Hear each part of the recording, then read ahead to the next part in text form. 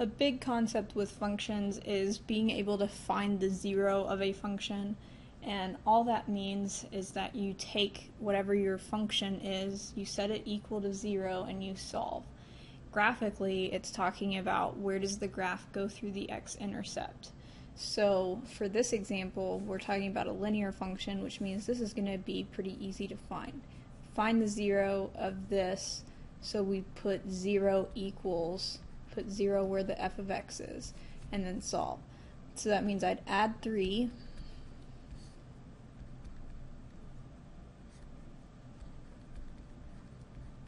and then divide by 2. And I end up with 3/2 equals x. So the 0 for this function is 3/2.